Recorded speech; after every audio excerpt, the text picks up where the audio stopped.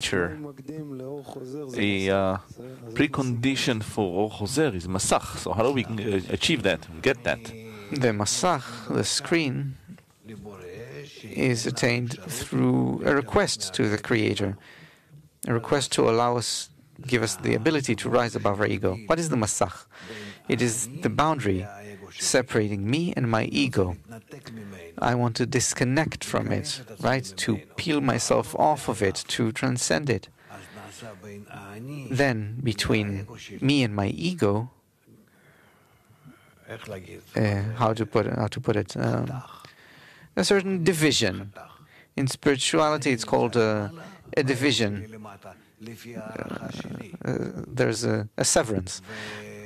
And that's according to my own regard of spirituality. And that is what I build.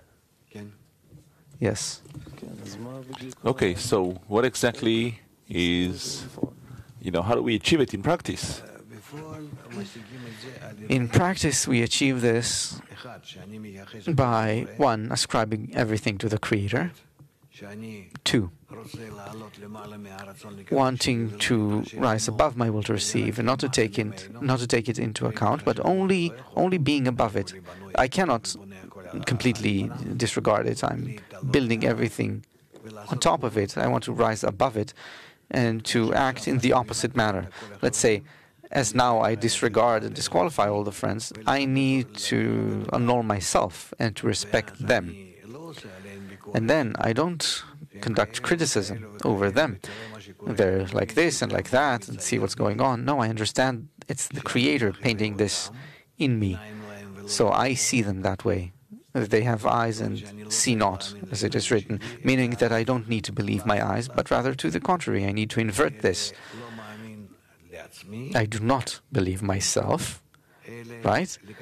But rather I accept them as the great ones, completely corrected.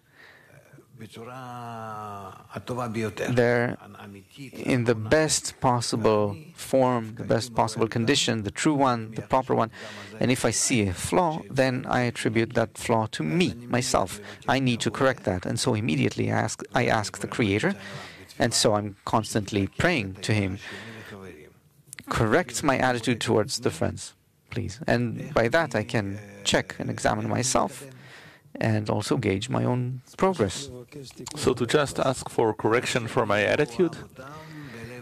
Until I love them with heart and soul completely. That's then it's called reaching a complete correction of my attitude towards the Creator. And then inside the love of friends clothes the love of the Creator.